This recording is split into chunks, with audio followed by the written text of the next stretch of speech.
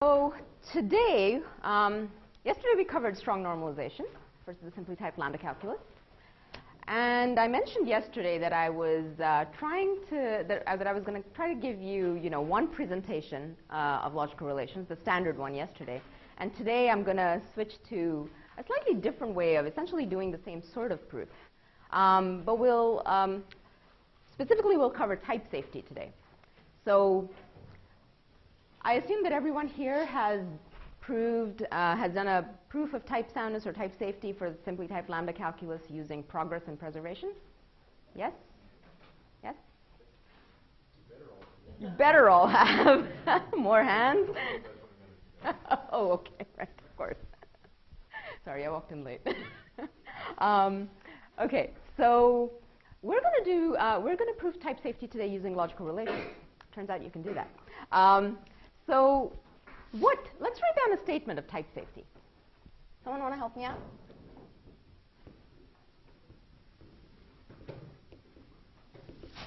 Type safety, type soundness. By the way, simply typed lambda calculus from yesterday is up on the top board with the usual call by value, small step semantics. So we want to prove type safety. What is it that we want to, how do we state that? We want to show that if a term is well typed, let's say if a closed term E has type tau, then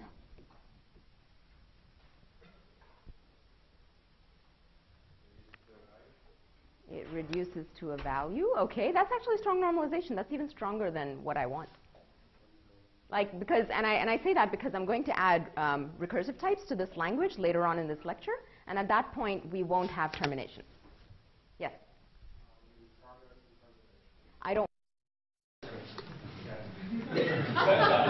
Yes, and this is precisely my point. In general, what type safety should mean, or what we mean when we say type safety. There's this well-known slogan: well-typed programs do not go wrong. Right? Another way of saying that is well-typed programs do not get stuck. We don't want to get stuck, right? Like where you have something like true being applied to a lambda or something like that, or true being quite false. That would be a stuck state, right? You can't, that can't produce any errors. And it's not a value. Okay, so in general, and the point I'm trying to make is the way that most of you are trained these days, and even I was is, we get to of type safety as literally being progress and preservation. It is not. Progress and preservation is one method of proving type safety. It's a very syntactic, operational sort of method of proving what we actually want. And what we actually want is this property. We want to say that if a program is well typed, and let's say it takes a number of steps, some number of steps, 0 or more, to some E prime, then at that point in time, either E prime is a value, or there exists another E double prime such that E prime can step to E double prime. That is what we mean by well-typed programs do not get stuck. Okay? Here's a well-typed program. You've been running it for a while, or maybe you haven't even taken any steps yet. This could be 0, right? But at this point in time, at any point in time, either you have already reached a value, or it is possible to take another step. Means you're not stuck. Okay? Yes? The type of E prime or E prime? No, we don't. See, we don't need to. This is all we need. This is the top level theorem that we're interested in proving when we prove type soundness. When we use the method of progress and preservation to prove type soundness, there we always look at only one step of the option. Right? So let's think about progress and preservation, right? Let's write it down then. Progress says that if E is well typed, then we can always take one step, right? Then there exists an E prime such that. By the way, anytime I start writing too small, just tell me immediately. Okay? All right. And preservation says. Oh, yes, sorry. Then either, I'll just write val E to mean this wordy thing about something is a value. Okay? All right. So then either E is a value, or there exists an E prime such that you can step to E prime. Right? And preservation says that if E is well typed and E steps to E prime, then E prime has the same type, tau. Right? And the point is that in progress and preservation, since we're always looking at one step, we have to sort of maintain, preservation basically, right? We have to prove that after every step, the type is preserved. And using these two theorems, or lemmas, we prove the theorem that we're actually interested in, which is this one, right? So we say that we want to show that if some E is well typed and E reduces to E, E has stepped all the way to E prime. Now we want to show that either E prime is a value or there exists an E double prime, right? So what do? We first go and use our progress lemma a whole bunch of times, and that tells us, we first go and use our preservation lemma a whole bunch of times, right? And that tells us that our E prime that we've gotten to here has the type tau, right? And then we can use progress, and we know that either E prime is a value or there exists another one. Yes?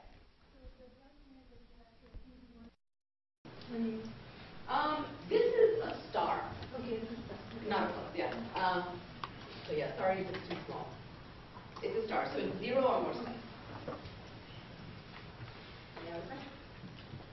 Okay, so we make the point that we're going to prove type safety directly using logical relations. We will not be using progress and preservation. All right? And by the way, right now we're working in a very simple setting. We're just working with a simply typed lambda calculus. But as you develop richer languages with richer type systems, sometimes, one issue with progress and preservation is that after every single step, you have to be able to type check your program. You have to be able to type check running programs. And sometimes, in order to be able to type check the running programs, you have to build a lot more stuff into your type system. At the end of the day, we only care about type safety. And so, the type system that you need in order to type check surface programs, the programs that a programmer can write down in your language, that system could be much simpler, depending on your language, than the type system, the enriched type system that you need in order to type check intermediate terms. And you wouldn't need to type check intermediate terms if you weren't using progress and preservation to do your proof.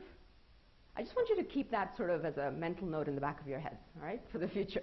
All right, and we'll see a very, very simple instance of this when we get to mutable references in a couple of days. There's a distinction between the type system that you might need to write down to type check surface programs that a programmer can write down, and the type system that you need in order to type check running terms or intermediate terms. Okay, yeah? I want the designers of the language to care about what they can say about intermediate programs during execution. So I want them to care about the complex type system that's attached, even if it's not shown to me as a nuisance. The designers of the language or the program? The designers of the language. Of the language, yes, absolutely. So what I'm saying about the type system not needing to be so rich in order to type check intermediate terms, it's not that the work required to prove type safety just disappears. It just moves somewhere else. The complexity moves somewhere else.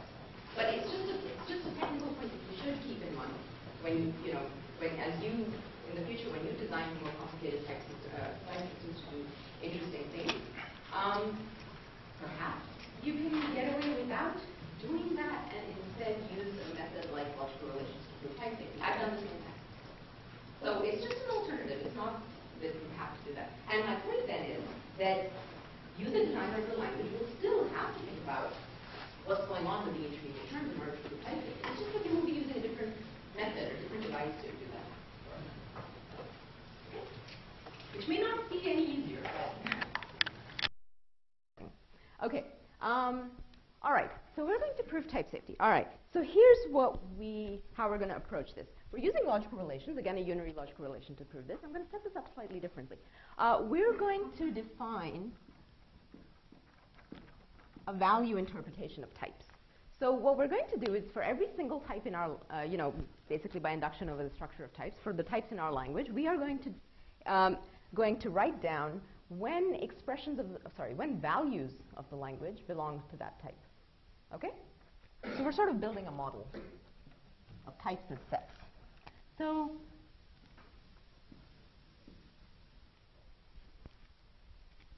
let's start by doing this for bool. So what are the values that belong to the type bool? Okay.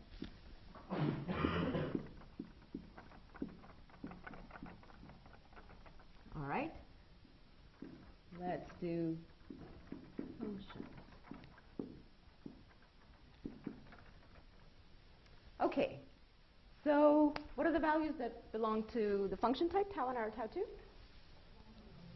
Lambdas, okay. So since it's tau1 or tau2, I better have lambda x colon tau1 here, right, to match this tau1 and some expression. And when does an arbitrary lambda behave like a function of type tau1 or tau2 specifically?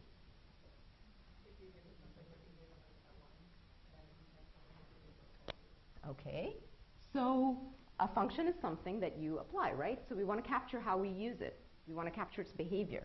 So we say, okay, if you give me some argument, some value v, that behaves like an appropriate argument of type tau1, then if I take that v and substitute it into the body of the lambda, e, right, basically after beta reduction, this expression will behave like an expression of type tau2. Yeah. Yeah. Ah, good point. Okay. This is because we are in a call by value setting. Okay. So ultimately, when you have a lambda in your hand, at some point when The actual, you will be applying it to a value form. You will have already reduced your argument to a value. That's why. If we were doing this for a call by name, version of simply type lambda calculus, I would put for all e in e of tau1 here.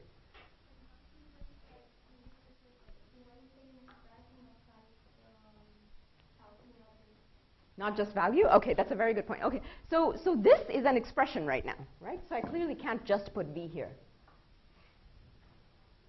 Fair enough? So I'm separating my definitions out so that I have to think about value forms separately from expression forms. And I think this leads to a nicer, more modular definition. So in particular, right now, I haven't told you what this is. So let's define this next. Was there another question, or can we wait? Okay. All right. Okay, so we're going to define the set E tau, all right, the set of expressions that behave like expressions of type tau. So when does an expression, an arbitrary expression E, right, this is an arbitrary type tau, when does an E behave like something of type tau? When it reduces to a value of type tau, exactly. So, sorry? Or when it loops, exactly. So I want to capture that looping phenomenon. So let's not insist that it evaluate to a value of type tau. We're going to say that if, so for all e prime such that e reduces in some number of steps, 0 or more, this is a star, to e prime, and that e prime is irreducible. I'll explain this notation in a second. Then we want to make sure that the e prime is actually a value of type tau. Okay, so by irreducible here I mean any expression that is either a value or is stuck. So irreducible simply means that there does not, that the that e prime cannot take another step. So irreducible of any expression is irreducible if there does not exist an e prime such that you can step from e to e prime. That's all. Okay, so that means it could be a value or it could be a stuck expression. All right. So what I'm saying is that you can take a whole bunch of steps, but eventually when you get to an irreducible state, you better have a value in your hands of the right type that behaves like a value of type tau. Okay? Yes? Can you motivate why stars both on the step of type safety and both the step and the E? I mean, my natural intuition is we work in like the one-step world. So why are we in the many-step world? Is it weaker or stronger? Like. Well, so type safety in general should be, it doesn't matter how many steps you've taken till now, you should now be able to take one more step. That's why I'm starting.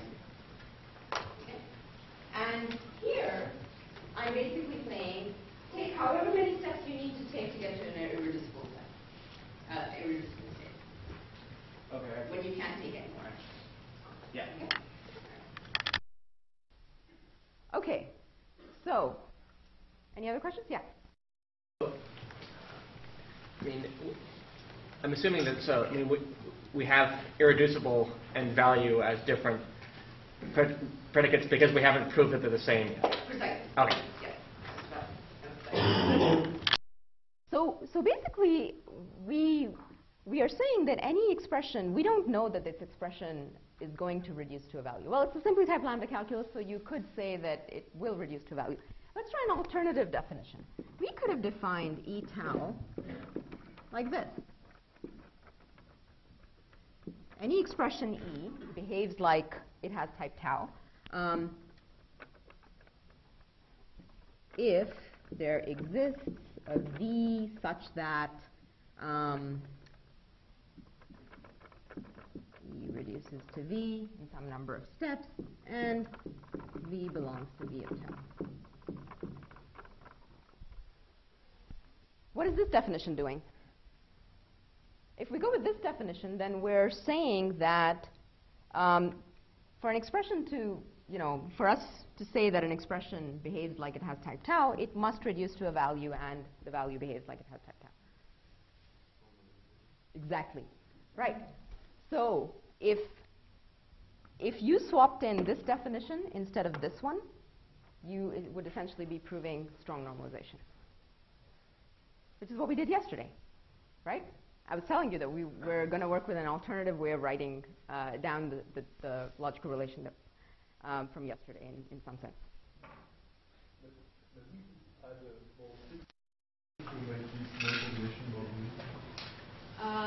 I will add that. I just don't want to add it right now.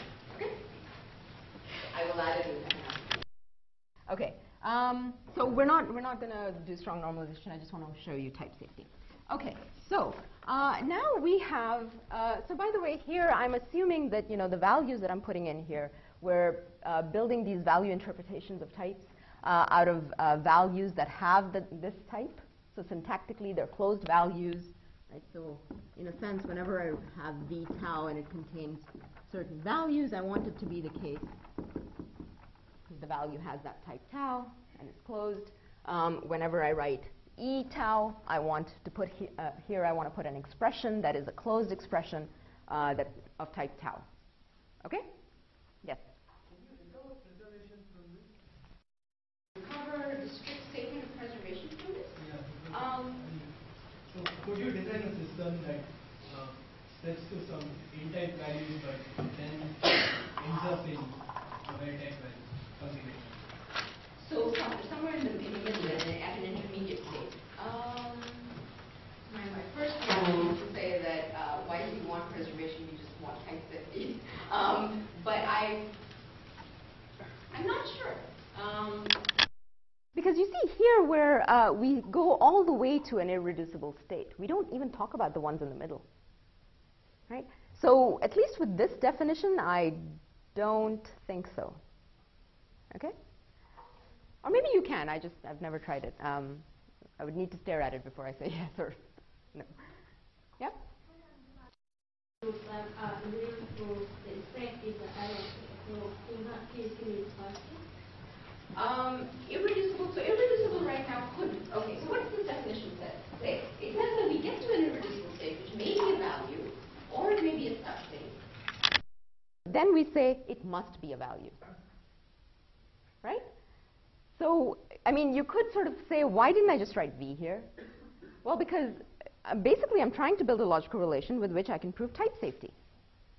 Okay? So what I'm trying to prove is that you take a bunch of steps and you get somewhere where you can't take any more, and then I will show you that this is, in fact, a value state that you've reached. It's not an arbitrary stuck state. Yes? Yeah. Right? Yes. And what is x? X is a variable. Where? X over here? Yeah, so x is a variable. X is a variable, exactly. What is it? Is it a value or an expression? X is just well, it's an expression. But right now we're not. Right now we're just dealing. It's not a closed value, right? What is it? X is not a closed value, right? What is it? What is it then? It's just a variable, so it's a form of, it's an expression of our language. Okay, and since E is like the bigger thing, why don't we write in the second line, so for the lambda, why don't we write it at the end, an element of E? Why didn't we write it like, I still didn't get that. Oh, why didn't we write B here? No, this is a 5,000. Ah, okay. So you're saying why not just do this? Yeah. Because that doesn't tell me anything. Here's what I mean by that. So think of this as a you're trying to write down the semantics of when expressions or values belong to certain types. When they behave like they have that type, they don't violate the assumption of what we mean when we say that something has a type. Okay? We're too used to writing down type systems and saying, oh, this is what this is. But like, think about it semantically, right? When we write down that some expression, if we can use the types, the typing rules of our language. That E has type tau. What does that really tell us? In a semantic or operational sense. What does that tell us about what will happen when we run that expression? That's the question I'm trying to answer.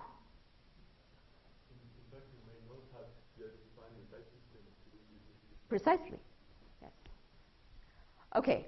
So I'm trying to say that, so what I'm trying to say here is that a lambda term behaves like it has type tau 1 arrow tau 2 if, when I give it a value that behaves like it has type tau 1, I get back an expression after beta reduction that behaves like an expression of type tau 2.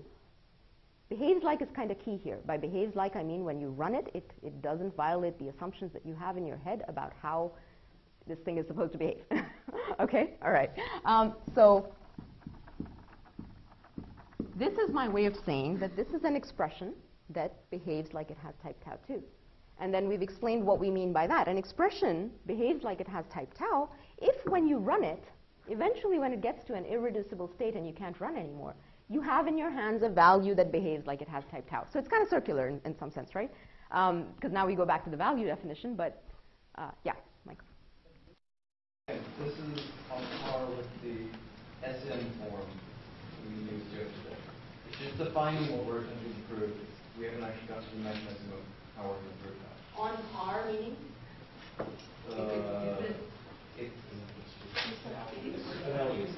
It is analogous. Yes. These are logical relations like S and what are logical. Precisely. These are logical relations like S and with our logical relation. In particular, when yesterday we were writing S and tau E, this is the equivalent of that, right? E belongs to E tau. I should say. E belongs to E tau is exactly analogous to writing S and tau. Okay? Okay. Now, so far we've been working with closed values and closed terms. All right, so next let's talk about, just like we did yesterday, we needed to lift the notion of strong normalization, right? We first defined when closed expressions belonged to the relation Fn, and then we talked about lifting that notion to open terms. All right, so we're going to do an analogous thing here. basically what I want to do is I want to define a semantic notion. So here, type safety judgment. E has type tau under gamma, right?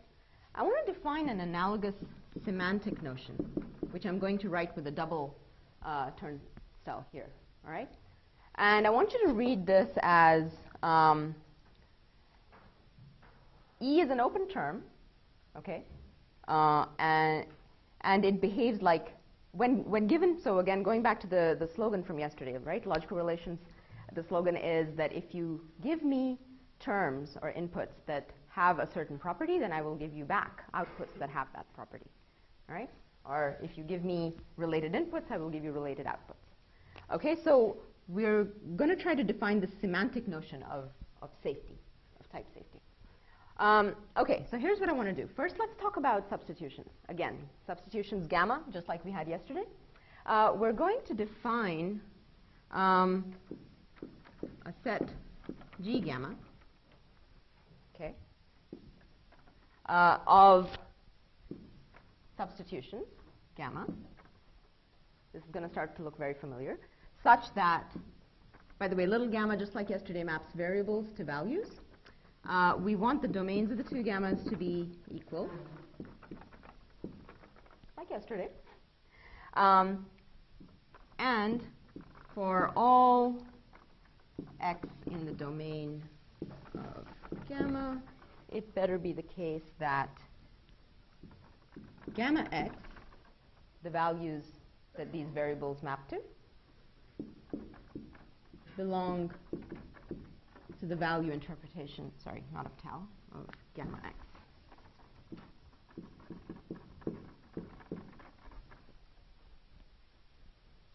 Okay? So I'm trying to say, what are all the substitutions that satisfy this type environment? These substitutions map variables to values. The type environment maps variables to types. Okay, so we basically want to make sure that we have mappings for exactly the same variables in the substitution as we do in the environment. And then we want to say that each one of the values that we have in our substitution behaves like a value of the right type, the type that gamma says it should have, that big gamma says it should have, right? Okay? And now using that, we can define our notion of semantic type safety, if you will, which goes like this. Basically, we want to say that for all substitutions gamma that behave appropriately, like, given a substitution that contains values of the right types, it should be the case that if we use gamma to close E, then we get an expression that behaves like it has type tau.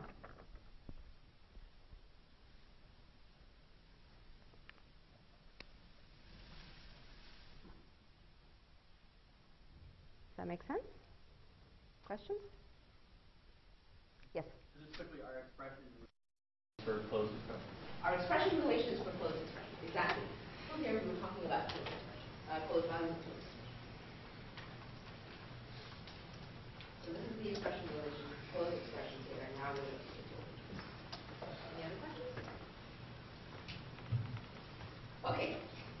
All right, so now that we've This, I claim that in order to prove type safety, here's the theorem that I actually need to prove.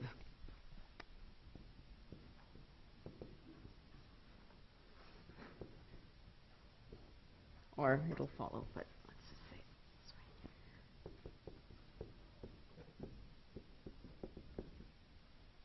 way. If E type checks under gamma and has type tau, then E will semantically behave like it has type tau under gamma. That's how you should read that. Okay. Now, before we go any further and even start to talk about how we prove this theorem, why is that the theorem that we want for type safety? Well, we sort of put everything that our old definition of type safety had into the irreducible as part of the Okay. All right. And in particular, we can get once. So here's the really easy way of seeing it. Let's prove this corollary. Type safety, as stated over here, is simply a corollary once you have this theorem. So let's try to prove it. So we're going to try to prove this, given this. Okay? Everyone with me? Because once we have that, we know that this theorem is good enough to give us type safety. All right. So we are going to prove. Let me write corollary up there. This is the corollary we're going to prove. So let's see if this follows from this theorem. Okay? All right. So we want to show that. So here's the proof of my corollary. We say suppose, or we're given that E is a closed term of type tau, and we know that E takes a bunch of steps to get to E prime, and now we have to show that either E prime is a value, which I'm now writing as val E prime, or there exists an E double prime such that E prime steps to E double prime. That's what we have to show. Okay? Well, let's see. All right. We know that E has type tau. Therefore, let's go use this theorem. This theorem tells us that, from the theorem, we know that under a closed gamma, E semantically behaves like it has type tau. Right? Since E has type tau, E semantically has type tau. Good? Yes? Okay. So now we know that. Let's go look at the definition of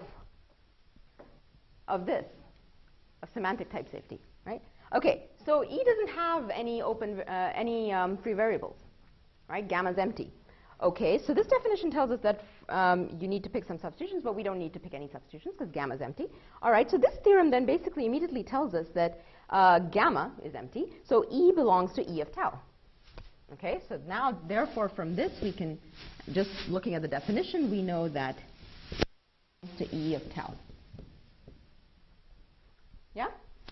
Okay. Let's go look at the definition of that. What does that tell us? That tells us that for all E prime such that E gets to E prime, if it's irreducible, etc. Okay, now let's make an observation before we do anything else. We know that here we're given that E takes some number of steps to get to E prime. Yes? Either that E prime is irreducible or it's not. Fair enough? Okay. So this E prime, it's either irreducible or not. Let's take the case where it's not irreducible. If it's not irreducible, then by definition it can take another step. Right? So we've just shown this. In the case where it's not irreducible, we can take another step. Good. We're done with the not irreducible case. Now let's consider the case where it is irreducible. All right? So now we're considering the case where E prime is irreducible. Okay. So now let's go look at this definition, because it tells us something about what happens when E prime is irreducible. So now we know that E belongs to E of tau, and we know that E has stepped to some E prime that is irreducible. Therefore, we know that that E prime belongs to V of tau. So therefore, E prime belongs to V of tau. By definition, that means that E prime is a value, and we're done.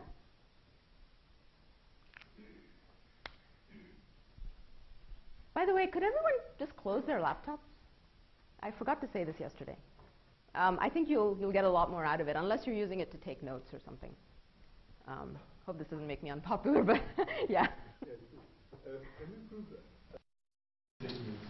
Like the movements of the human. Completeness statement.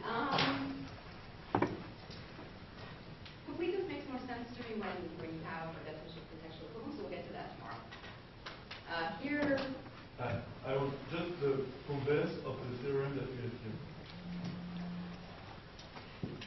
That if E semantically has behaves like it has type tau, then it's type check. Yes, that's my intuition as well. Yeah. Sure. What? If true, then 3, else true, or false. Okay.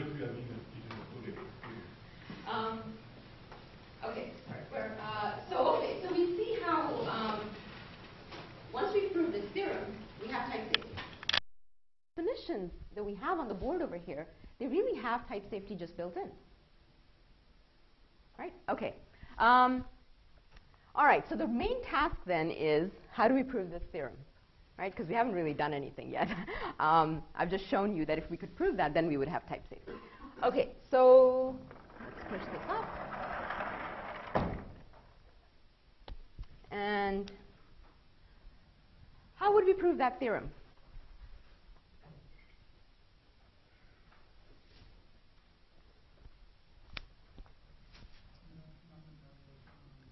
Induction on this typing derivation, right? Okay, so we have a bunch of cases. Again, let's do, it's going to bore you guys now, but let's just do it anyway.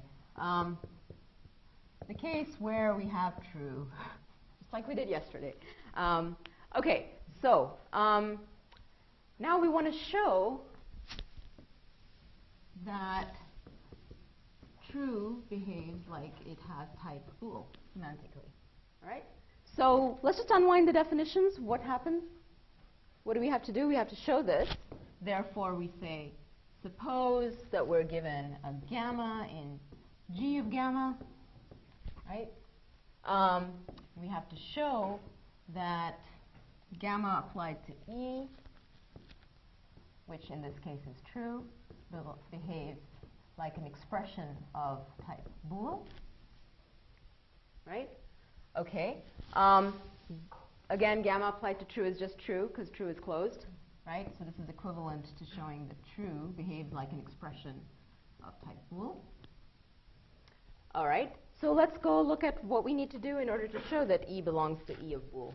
All right. Looking at the definition, we have to show that for all E prime such that true steps to E prime if it's irreducible, etc. All right. So suppose true steps to some E prime that is irreducible, show that E prime is in V of bool. Okay, but now we know that true steps to some E prime, but true is a value already, so E prime must be true itself, right? Therefore, all we need to show is E prime is, since E prime is true, we just need to show that true belongs to V of bool, which is immediate from the definition of the value interpretation of bool, right? Okay. So just wanted to unwind the definitions to show you how that goes. Okay. Now, I'm thinking, should we do, would you guys like to do the lambda case? How many people did the proof of strong normalization last night, the lambda case?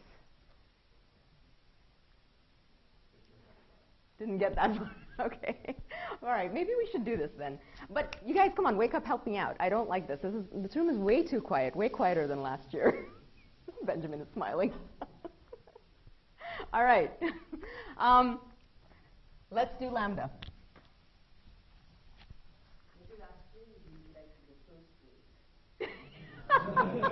That might. Somewhere in the middle last year too.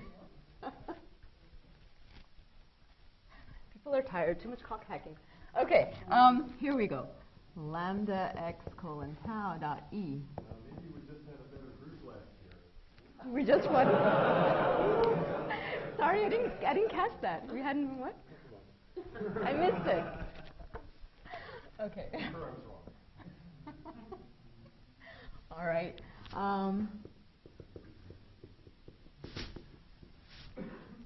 Okay. So we're going to prove this theorem here. By the way, let's just step back for a second, or let me just erase this before we wade any further into proofs. This theorem, right, which says that if E is well typed, then E semantically behaves like it has type tau. I keep using this terminology, semantically behaves like it has type tau, because we're doing a proof of type safety. All right? But when you do anything with logical relations, you're going to see a theorem of this form every single time. Okay?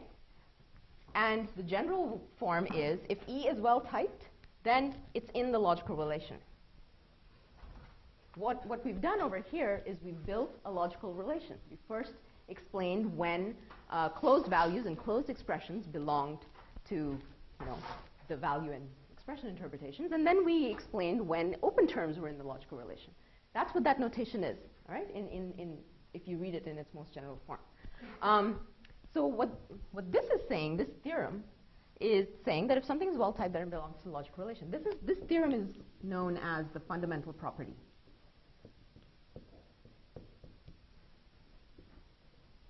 It's called the fundamental property of logical relations. It's also called the basic lemma.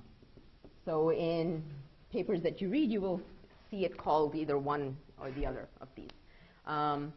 Okay, so whenever you do this sort of thing, you set up a logical relation, you always then have to go and prove a fundamental property, which basically tells you something about your logical relation being sort of internally consistent in some way. Okay? And you'll start to see what I mean by that a little bit more when we get to those binary logical relations. Okay? All right, so this is the fundamental property that we're proving.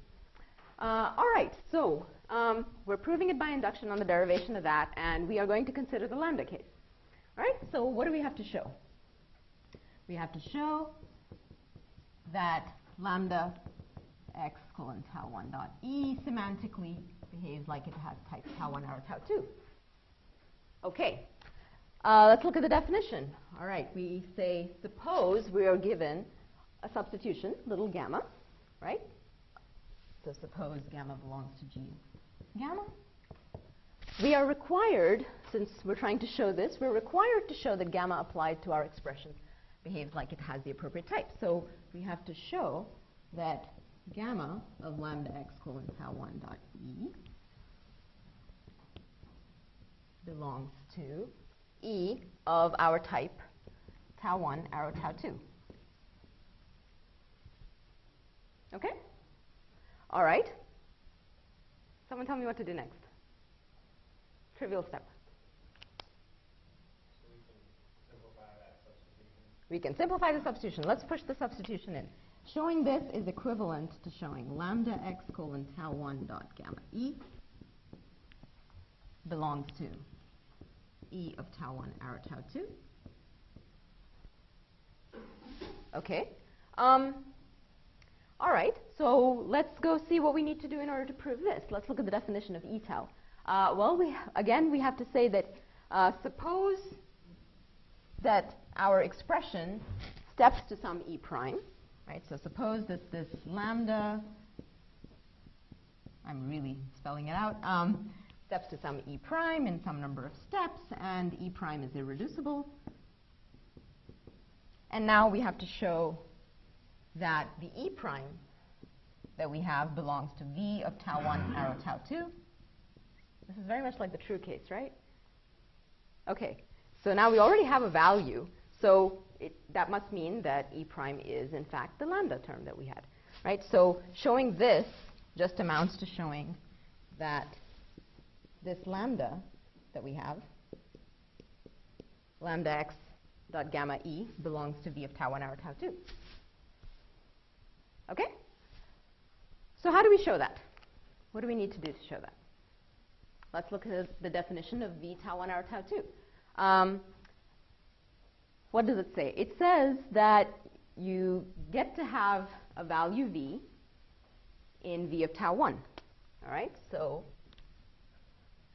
suppose we are given a value in v of tau 1. We have to show that after beta reduction, when we have gamma e with v for x, right? Take the body of this lambda, that's what it says, and substitute v for x. We have to show that that belongs to e of tau 2.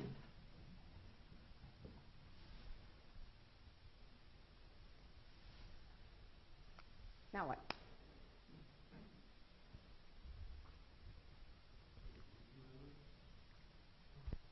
Substitution lemma. By the way, we haven't used an induction hypothesis yet, have we?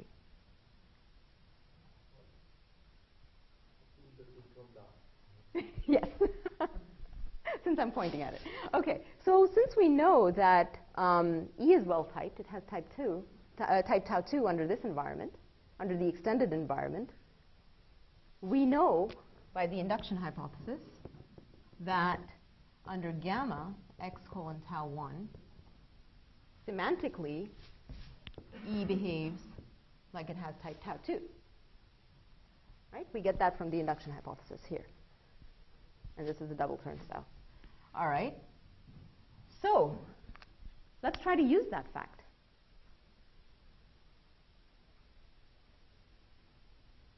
Yes? Made a new substitution by extending gamma with E for x. Okay, so we have gamma, right? And we know that it's in G of gamma. And This V that belongs to V of tau 1. So gamma extended with x maps to V1, what we want is to show that that satisfies the extended environment, gamma with x colon tau 1. And in order to show that, what do we need to do? Well, we just need to observe that the gamma alone belongs to G of gamma, and the V1 alone belongs to V of tau 1. We have both of those facts here and here, right? And that's all we need, looking at the definition of G of gamma. Okay, so we have this fact. So we instantiate this with this gamma, and note that we know that it belongs to G of the extended environment. Therefore, we can immediately conclude that if we take this substitution, gamma with x maps to V1, and apply it to this expression, that belongs to E of this type, tau 2. Sorry? oh, I'm sorry. I'm sorry, Brandon, you wanted to that. How it's just, you're right. It's the V over there. Okay. Okay. So we have this fact. And this is what we wanted to show, which is exactly, yes, precisely. So this expression is just equivalent to that, right? So we could just do gamma E and then substitute V for x. So we're done. Yes?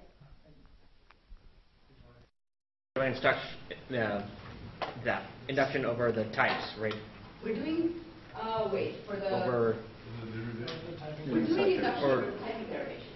Right? That's what... Okay, so tau 2 having, okay, so the derivation for tau 2 is being smaller type and therefore a subderivation. That's why we get to use that induction hypothesis. I'm just... Yes, exactly. So Yeah. we have a typing derivation that ends with this, right? So the typing derivation that ends with this is a smaller derivation. Yeah. Therefore, we can apply the induction hypothesis To conclude this, right? Okay. But the types themselves don't get smaller when you go up in derivation in the application phase. They don't, no, they don't have to. Well, simply type lambda calculus. But we're not doing induction on the types right now. The bit where induction on types comes in, let's go back and stare at this for a second. This logical relation is defined by induction on the structure of types. Okay? Let's look at why this is well-founded. Here we define bool. We're defining V of bool. That's pretty easy. That's our base case, right? It doesn't use V of bool or V of anything or E of anything, right? Okay. The definition at function types is well-founded because it appeals to V of tau 1, but tau 1 is a smaller type than tau 1 or tau 2, so we're good there. And here it appeals to E of tau 2. It doesn't appeal to V of tau 2, so we're not quite sure yet. So let's go look at E of tau 2. If this was E of tau 2, then that means that it appeals to V of tau 2. But V of tau 2 is smaller than V of tau 1, right? Tau 2 is smaller than tau 1 or tau 2. So it's well-founded. Yes? So I guess just to help coming up, when we go to recursive types, is it which part of this breaks down? Is it just well-founded as you just described, or is it the induction on the derivation? It is the definition itself. Okay. It will be in the definition of recursive types. Yes. There's something stopping us from defining V and E and D as inductive version rule With rules, you mean, yeah, sure, that's absolutely fine. That's just a stylistic way of, however you want to write. Absolutely. Well, it's a bit philosophical. If you try to define this as an inductive definition with rules in core, it will fail because there is a non-negative, a non-certain positive occurrence there. Yes, right. Yes. So you really have to define it as by using by structural recursion over the types in a system like core. Yes, and for that I'm going to refer you to, there's a chapter on normalization for simply typed lambda calculus in software foundations. Chapter that I'm full macro. Okay? And he goes through all the details of how you would formalize from normalization from yesterday. And the same idea applies to all of the logical relations that we talked about. Okay. All right. So we've done the lambda case. This is actually the shorter case. The application case is a little bit longer. So homework for tonight. Okay? Try it out at least, just so, because you can't really understand logical relations properly unless you at least step through one or two proofs of at least a couple of cases. Yes?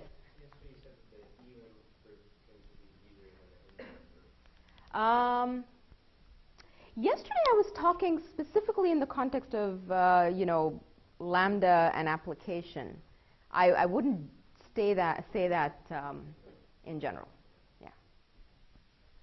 And here, it's not that application is harder. Application is just longer, the proof, because you have two subterms, E1 and E2, and they're both going to need to get reduced to values, and just the way the definitions unfold, it becomes a longer proof.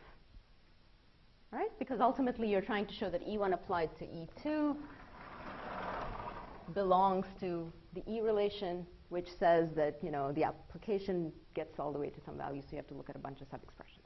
Apply induction hypotheses twice. Yes? What makes something a logical?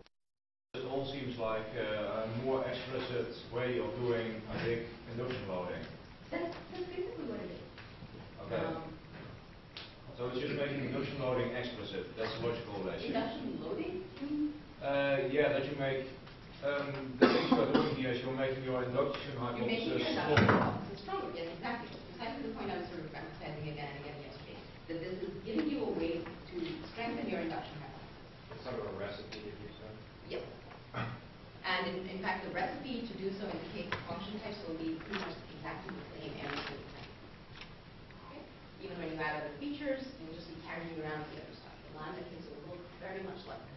If you give me arguments that behave like you have the argument type, then after you do beta reduction, that expression will behave like it has the result type.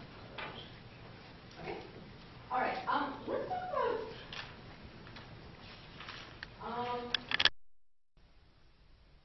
we'll come back to that. Okay, so what I want to do next is talk about recursive types.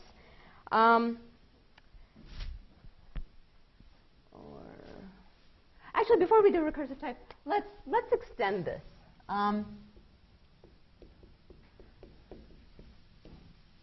Suppose that we added pairs to our simply typed lambda calculus. Okay? We're going to add pairs. We're going to add expressions of the form first E, second E for projections. Of course, we'll have pairs E1, E2. The value forms will add V1, V2, and all the appropriate typing rules that you expect. All right? And again, small step evaluation semantics. So I want to write down, I want to extend my logical relation with pairs now. So when do values belong to the type tau1 cross tau2?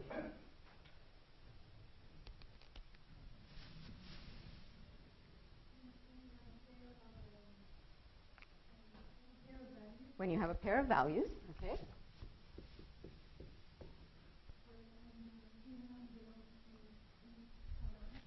Right.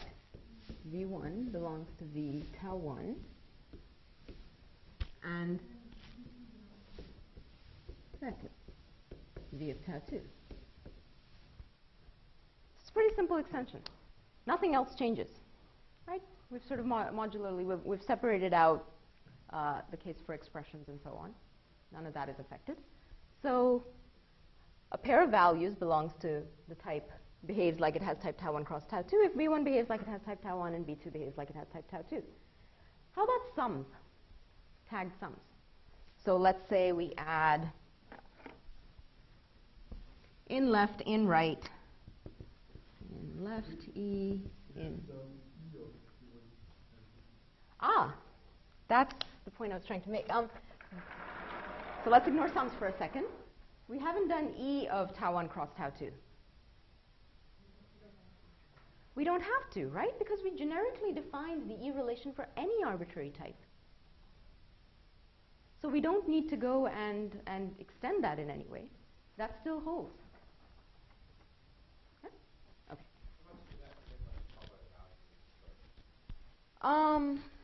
For the pair extension, not at all. There are certain places where, of course, once we add something like, oh, in fact, when you add recursive types, the E relation will change because the whole model, the whole logical relation changes. It needs to get richer.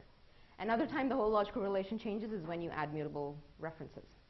Okay, the whole logical relation, the structure sort of changes because you need to track more information essentially.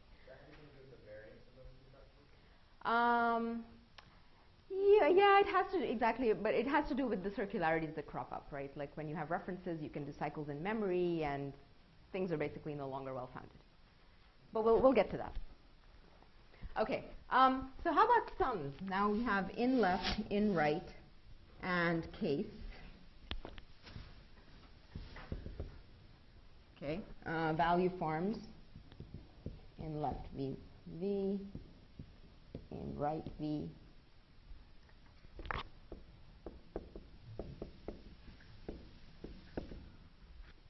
When does a value belong to a sum type? Behave like it has a type tau1 plus tau2? There are two cases. Okay. Why are there two cases?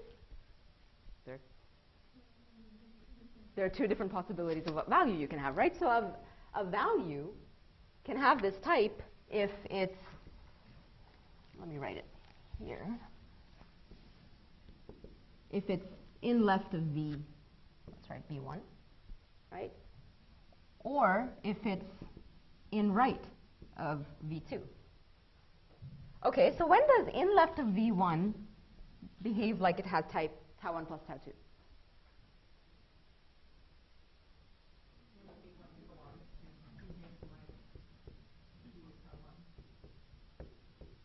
Right? And then we just need to union that with in right V2.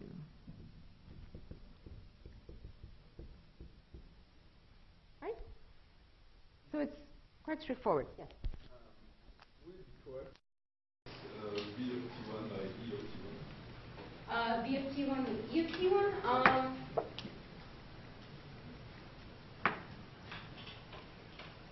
So all of these value interpretations of types that we've defined, B of tau is going to tau. So in that sense, it's correct, but why would you do that? I think it'll just complicate your life in the proofs or something. Okay. All right. Okay. Maybe. Yeah, a little bit, right? Look at this. This is tau1 cross tau2, which corresponds to conjunction. Here we have tau1 plus tau2, corresponds to a disjunction or a union. Okay? And what are our functions? This is essentially an implication, right? The style in which I wrote it, I put a dot there, but there's an implication there, right? If you give me a V1 of tau1, type tau1, then I get something of type tau2, right? Okay. We're doing a model construction, exactly. We're just interpreting types as sets. Okay. All right. So now let's add recursive types. So how many people here are familiar with recursive types and fold and unfold? Isorecursive from TAPL. Okay, maybe I should ask how many are not, because I just want to know if I should spend 5 minutes. Okay, I'll spend 5 minutes. All right, so Recursive types. All right, so the reason we want to add recursive types to our language is because we want to be able to encode things like lists and trees. Okay?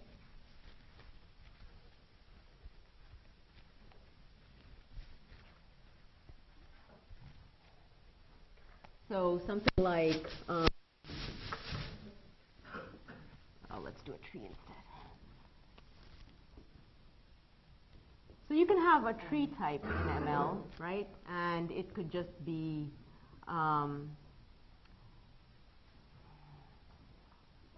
empty, or it could be a leaf, or it could be a node of a tree cross int. Let's say we're storing integers in the nodes, right? So if we tried to do that in our simply typed lambda calculus, what we'd kind of like is to be able to write down definitions like a tree is either nil, is either a leaf. So let's represent that with the unit type. I'm going to write 1 for unit type. Everyone okay with unit types? Okay. All right. Or I'm going to use a sum type here. So it's either unit for a leaf or it's a node. So it's a tree cross int, right? So this type clearly, I mean, we're defining a tree in terms of itself, right? This is clearly a recursive definition. So if it's a recursive definition, it would be what we basically need to do. Well, okay, let's understand the recursive definition for a second. Let me just write alpha for tree so I don't have to write out tree for every single time. So what this definition is saying, basically, is that tree is equivalent to this definition. So unit plus alpha cross int. Product type has priority, so I'll leave out the braces. So this is equivalent to this, right? And it's equivalent to if I basically take this whole equation and substitute it for alpha on this side, right? So we want, for this alpha, we want to be able to substitute unit plus alpha cross int times, again, for this alpha, we can again substitute the whole, we would again substitute the whole thing. So unit plus alpha cross int on the outside. So basically keep substituting for alpha, right? That's what this definition is shorthand for. Every occurrence of tree here, you basically substitute the whole right-hand side for that occurrence of tree again, right? And ultimately, the trees that we're interested in, we could continue this process in the limit, right? And we get an infinite tree, right? Okay, so what we want is we basically want to take, this is a recursive definition, we want to take a least fixed point. So for the tree here, let's try, everyone okay with fixed points? Sort of? Okay. All right. So let's write down the function f of alpha, whose fixed point we need in order to get a tree. Basically, it should be, well, let's write it like this. Here's a function on types that takes a type alpha. It's just my way of saying that alpha is a type, and gives you back the type unit plus alpha cross int. Right? And we want to take the least fixed point of that. So in general, what we want is, I'm going to write down mu alpha, f of alpha, for the least fixed point of any function of this form. Okay? So if this is the least fixed point of a function that takes a type alpha, then by definition, that means that it is equal to f of mu alpha, f of alpha. That's just by definition of what a fixed point is. Whenever you have a fixed point of a function f, it has to be the case that the fixed point is equal to f of itself. Okay? All right. Now, let me just write tau here for f of alpha for a second. Mu alpha tau is equal to f of mu alpha tau, but f of this, right, f of alpha, I'm saying let tau be equal to f of alpha, right? So this then is really equal to tau with mu alpha tau substituted for alpha. Yeah? So basically, what I'm saying is let's posit the existence of a fixed point, all right, at the type level, and we're going to write it down as mu alpha tau. And by definition of it being a fixed point, we have this equation that mu alpha tau is equal to tau with mu alpha tau replacing alpha. Okay? All right. Now, basically, this is a recursive type. What we want to do is extend, so once we have recursive types of this form, how would we write down tree?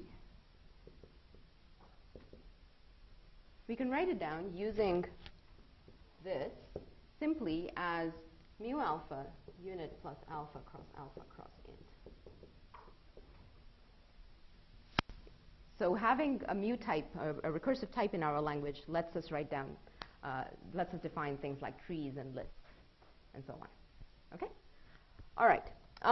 Now, here's the little technical bit. I'm going to add recursive types to our simply typed lambda calculus up there.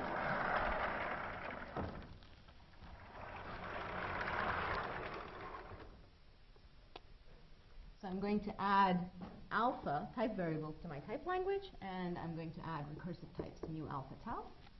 Okay? And in particular, there are two flavors of recursive types that you can add, in which you can have recursive types in your language. So one is iso-recursive types. Iso-recursive types is when this equation, let's just ignore this. Let me write it here for clarity. You can view this equation here as an isomorphism or as an equivalence. All right? And that essentially leads to two forms of recursive types that you can add to your language. So if you view it as an isomorphism, then that means that you need some sort of operation in your language to witness that the view is changing. So you have something of this type, and you wish to treat it as something of this type. You need to do something in order to shift the view. And we call that we can call it an unfold operation or an unroll operation. It just unfolds the type in a sense for you. All right? And we have a fold operation that goes in the opposite direction. So fold and unfold witness this isomorphism. They allow you to shift views between these two types. There's another way of doing recursive types, which is where you don't treat this equation as an isomorphism. Rather, you treat it as an equivalence. That's called equi-recursive types. Okay, so iso-recursive types and equi-recursive types. We're not going to do equi-recursive types. In equi-recursive types, you don't need the operations. You treat it as an equivalence, and the type system basically has to do inference of about when you're shifting views. But I won't go there. Okay, so what we're going to do is add some operations. We're going to add fold E and unfold E to our language. And I'm going to erase the evaluation context we have here just so I have more room. Okay, so value forms. We are going to add fold V as a value form here. And this will become clear in a second. And so notice here, I should make this point before I move on. Fold is an operation that, given an expression of the expanded type, tau with mu alpha tau for alpha, gives you back an expression of the type mu alpha tau. And unfold goes in the opposite direction. Okay? So fold expressions will have type mu alpha tau, and unfold expressions will have the type tau with mu alpha tau for alpha, the expanded type. Okay? All right.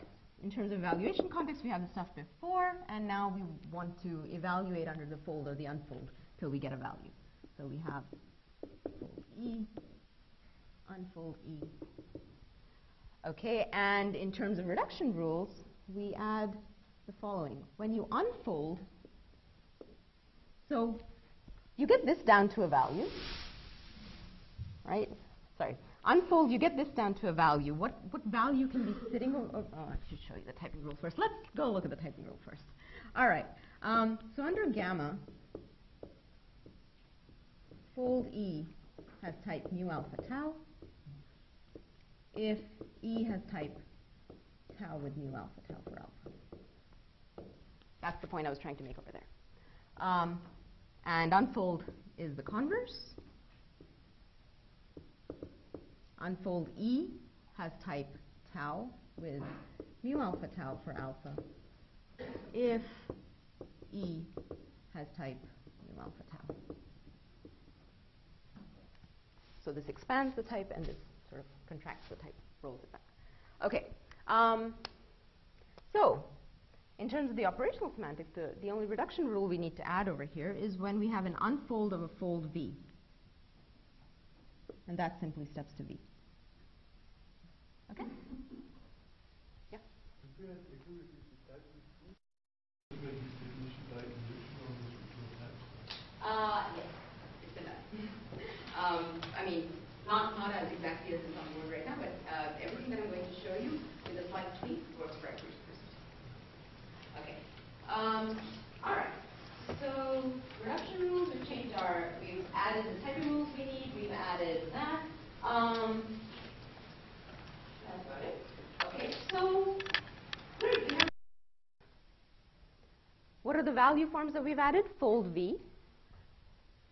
So fold V has type mu alpha tau. That's the form of value that we have for recursive types. So let's define V of mu alpha tau.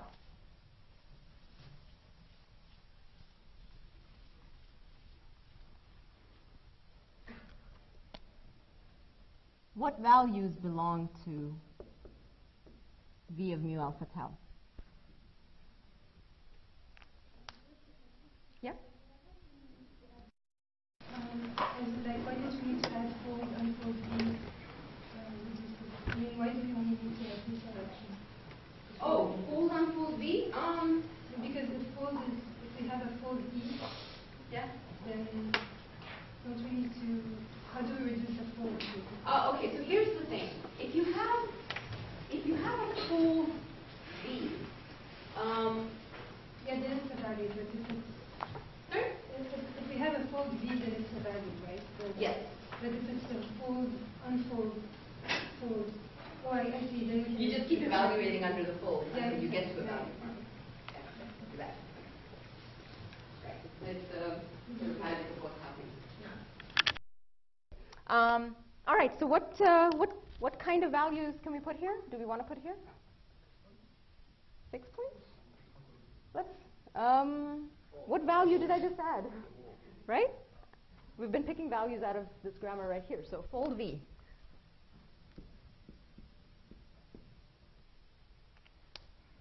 Okay. When does a fold V behave like it has type? It has this recursive type mu alpha tau. Let's go look at the typing rules for a hint. If we had a fold V, the underlying V should behave like it has type tau with mu alpha tau for alpha. Yeah? So why don't we just say that? That's basically what we want. We want to say that V behaves like something of type tau with mu alpha tau for alpha.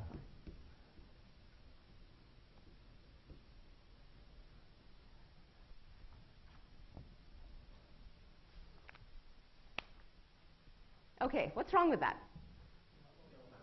It's ill-founded, right? We are trying to define the interpretation of this type, but inside the definition, we are using the definition for a larger type. Okay, so this is clearly not well-founded. All right, what can we do? Okay, but I'm not going to do fixed points. Okay, we're going to do this using the technique of step index logical relations. All right? So far, and until 2000, I think, yes. Until 2000, so 12 years ago, logical relations were always defined by induction on the structure of types. And then extending them to settings where you had even recursive functions and recursive types and let alone mutable references, all of these more advanced features where you have certain kinds of circularities creep in and types start to get bigger. It was really hard to extend logical relations to those settings. And people did come up with logical relations that did that, but they were essentially denotational in flavor, and they used rather complicated math, functors, etc., in order to do it. Okay? Step index logical relations are sort of, okay, first of all, step index logical relations fall into this category of the operational kind of logical relations. So I just mentioned denotational logical relations, where you essentially interpret types using some sort of mathematical objects. You say V of tau is inhabited by some sort of mathematical functions, etc. Okay? We're not doing denotational version of logical relations. We're not doing denotational semantics. We're using a very operational flavor of logical relations. That's why you see, when does an expression E belong to E of tau? Oh, let's go run it. Okay? That's going to happen over and over again. We sort of run things to see if they behave like the thing that we expect. Okay? All right. So, now, step index logical relations. Basically, here the problem is that the types are getting larger. With step indexing, we're going to extend our logical relation slightly. We are going to say, we're not just going to say that some value V belongs to the value interpretation of tau. We're going to say that value V, I'm going to put a natural number here, 0 or greater. This is our step index. And here's how you want to read this. Some value V looks like it has type tau for up to k steps. So if I give you a V that belongs to tau for k steps, you can go do anything with that value that you like, but you only have k steps within which nothing will go wrong. If you run more than k steps, if you try to do something with this value beyond k steps, then it may actually get stuck or not behave like what you expect. Okay? So I'm sort of approximating what I know. Yes? What is nice about the system before the step index is that we can distinguish between error, like a real stuck state and a looping state. Okay? But once we introduce the step index, then well, I mean, it'll still work out. I mean, what do you mean by we can distinguish between a real stuck state and a looping so let's state? say That basically says that if you're looping, then I have nothing to show. Right? The definition of E tau says if I give you an expression and it just keeps looping, so then in order to show that that expression behaves like it has type tau, you don't really need to prove anything, right? Because if you look at the definition of E tau, it says for all E primes, so when you run E, you get to an irreducible state. Since your expression yeah, loops, that's the only you need to prove anything when it's looping. But now, the case where the k is let's see how this works out. Okay? Large case. We what? We would use large case values. Large case. Oh, you want me to write a big case? Sorry. I mean, if you compute this interpretation with k equals 10,000, then all Yes, the program. yes. And actually, that's the whole point. Eventually, what you want to do is, in your definitions, we want to define things at some up to some approximation, but in the end, you want to do your proofs for all k. Okay, so let's see that. So, read this as value V behaves like it has type tau for k steps. Let's go edit our definitions.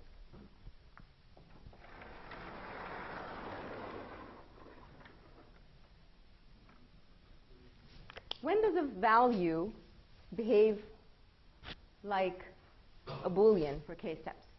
Or what are the values that behave like Booleans for k steps? It's true and false, right? We don't need to do anything else. Right? Okay. Now let's put a k here. I'm giving you, right? Ah, okay.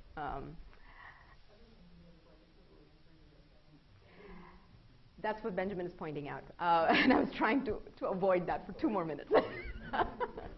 I will come back to that in a second. Okay. So basically what I've just done is I haven't put any arbitrary values here, right? I've put values that type check, right? I said this in the beginning that I'm always going to build these value interpretations out of values that syntactically have the right type. Okay? So that's why I only have true and false here. What Benjamin was asking is why can't I put an arbitrary value, say that an arbitrary value is in there for 0 steps? I'm just not going to do that. I'll take care of that in a different way. So just hold that thought for a second. All right.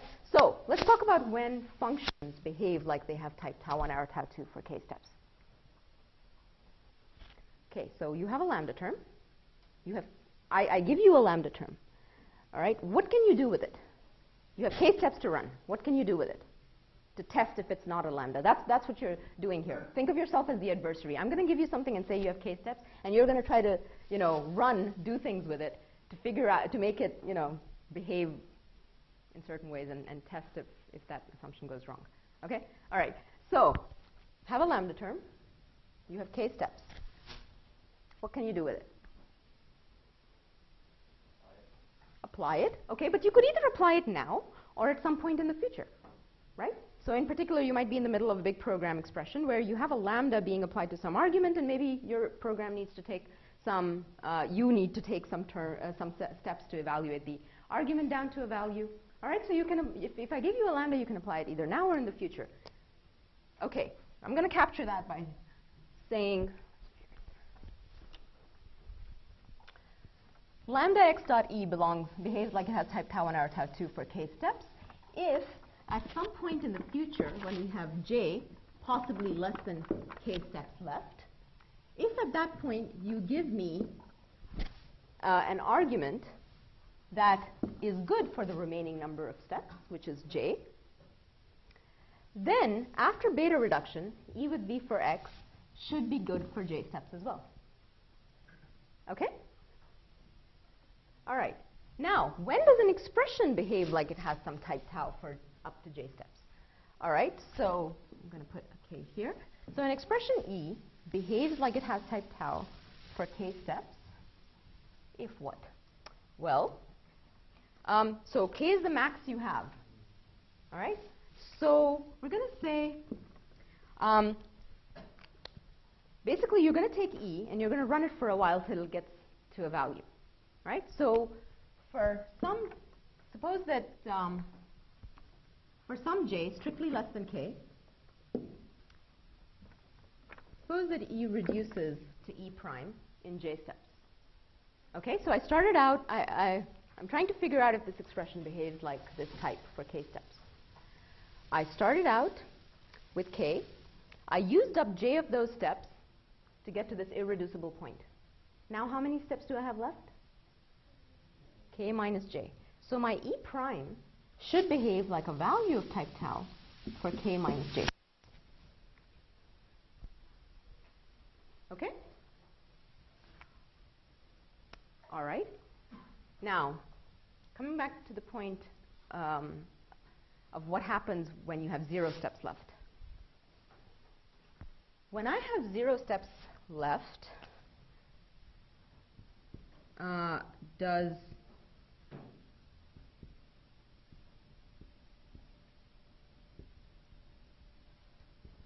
is this true? Sorry. Does true behave like a function of type bool arrow bool for 0 steps? Yes, it does. Okay, so in particular, then something like lambda x bool dot true looks like it has type bool arrow bool for 1 step, right?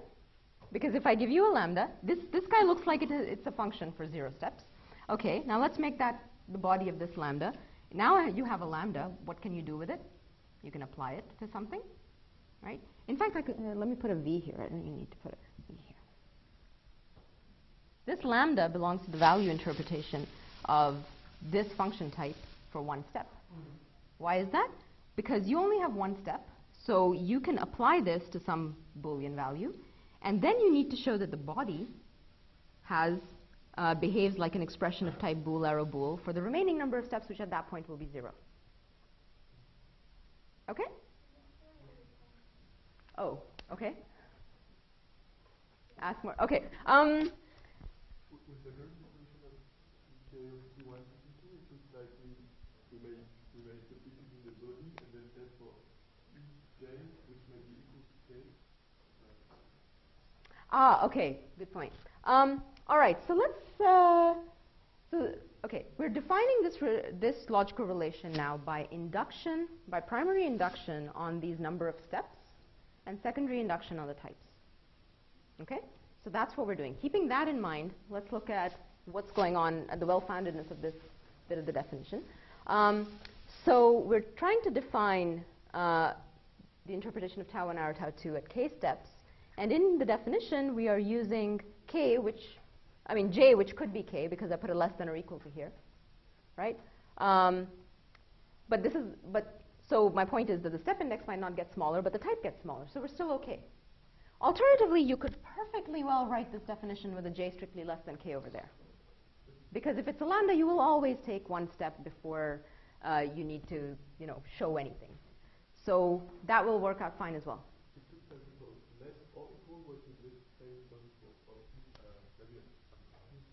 Okay, so here's one idea. I should draw this timeline. We're over here. We have k steps left. And we have a lambda. I'll just write lambda x dot. At some point in the future, when we have j steps left, let's say when we have j plus 1 steps left, someone gives us a value. And now we're going to take our lambda x dot e and apply it to that value. This beta reduction step is going to eat up exactly one step. And now you will have j steps left. Okay? So at this point, this expression will have stepped to e with v for x. That's what we have when we have j steps left. So now we just need to show that the e with v for x is good for the remaining j steps.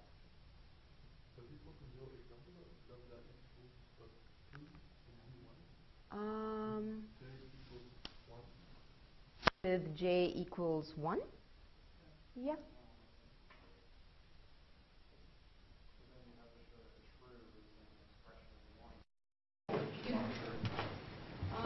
So if it's j less than or equal to k, then you can't. Oh, you're absolutely right. I was using j less than. Okay, yes, you're right. So let's use j strictly less than. But even if it doesn't work for the example, the logical relation is perfectly good even then. If you put a less than or equal to there. There's no problem with well-founded. Okay. I have a question. Yes. So the timeline, or help me realize when I'm tripping on with the v case for lambdas, what's the equation for the j index on the v for tau 1? So you expect this to be j plus 1? I feel like it should be the difference between k and j plus 1. Like, at j plus 1, we got this v, and it seems like it should have taken some amount of steps with that to accommodate. But you see, between here and here, someone else already took the steps. Okay? Someone else already took steps to get our argument down to a value. And this definition says, give me an argument that is already a value. Is that helpful? That will behave like a value for j steps? J is the number of steps you have left. J is the number of steps that you have left. I'm going to spin those evaluating the result of the substitution. So what does this have to do with? Which may involve evaluating. Which may involve evaluating the things plus. So at max, it would be, at maximum, all those would be spent on j, or on the evaluating the v. On evaluating this value? Right. So, Well, this is already a value, right? Yeah, So don't worry about what why does it need happens. any steps at all? Sorry? So why does it need any steps at all?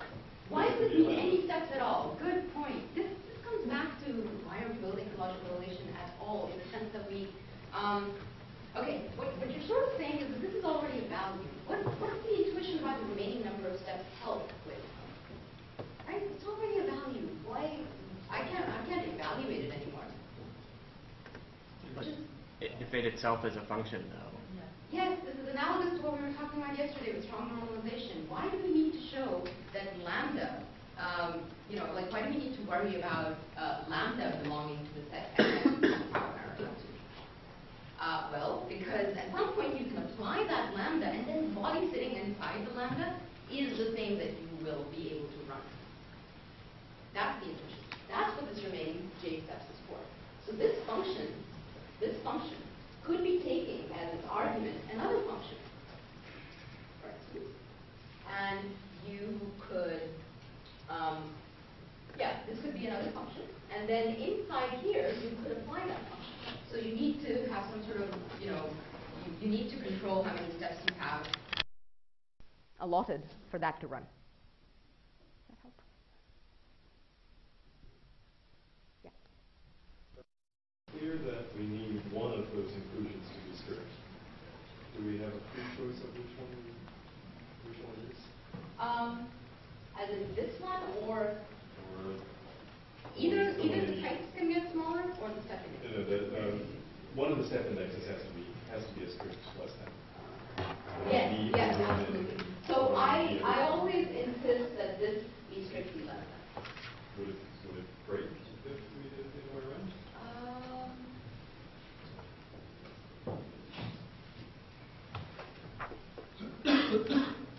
I'm not sure. I would have to test it out. Yeah. How come 2 is the number of 0? Oh, okay. So I claim that true belongs to, let's look at the definition.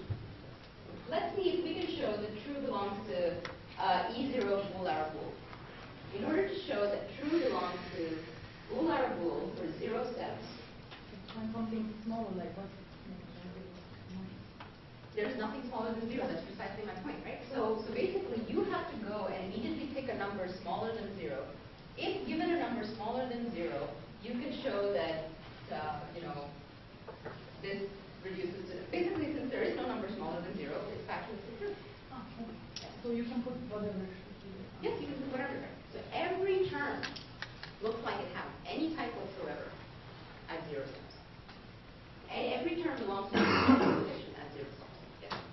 I'm confused about the exchange that Judy just had. So, what would go wrong if we let both of, is it a foundational issue that comes up if both of those are non-strict equalities? Oh, if both of these are non-strict equalities? Yeah. Let's look at it. Okay, so this is a very, very good point. I should point this out. All right, so if this is a non-strict equality, right, then we have a k here. J can be equal to k. So we're examining whether or not this definition is still well-founded if this is less than or equal to this. Okay, so J can be equal to k. That means we have a k here, and in particular we have a k here. All right. Now we go here, and this is the which looks fine, except when we add recursive types, they're not going to be fine. So let's add recursive types. Let's edit the definition of recursive types. Yes? Just one question. I'm not so sure, well, this is a problem, but it seems to me like we are trying to define recursive types with the definition we're using the natural numbers. So, the natural numbers will be defined as a recursive type. So right, but this is sort of a meta theory, right? Yeah. Building a model. So we're assuming we already we're know assuming the we natural have numbers, the and then we natural will build them as a recursive type. A nice number, but not trying to we're not trying to encode the natural numbers themselves, these J's and K's. We're not trying to encode them themselves. Yes, you're assuming that they exist, You're they are assuming that well they ordered, exist.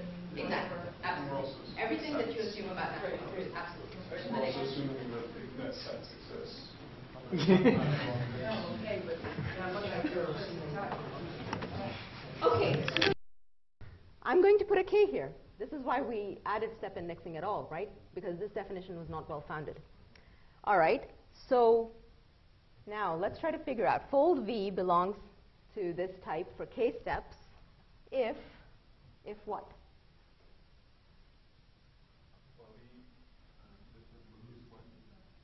Right, we want to reduce the step here. So I'll just say for all j strictly less than k, V belongs to the bigger type for j steps. You could even put k minus 1. Yes, absolutely. So you could put j strictly less than k, or you could just put k minus 1. If you put k minus 1, you have to be a little bit careful in the proof later on. That's all. That's precisely where. Yeah. Okay, so sorry, what's your name? Gabriel. Okay, so what Gabriel just mentioned is that we want a form of monotonicity, right? I keep saying that V looks like it has type tau for up to k steps. So if I give you a value that looks like it has type tau for 5 steps, should it look like it has type tau for 4 steps? Yes, because I said up to, right? And that intuition is captured by a lemma called, the type interpretations are downward closed, or it's a monotonicity property. Anytime we have V belongs to V tau for k steps, we have to be able to prove that V belongs to type tau for j steps for any j less than or equal to k. Okay? You can call it types are downward closed or monotonicity. We're going to have to prove this lemma. All right, I should let everyone go for lunch at this point. We'll continue with this tomorrow. All right?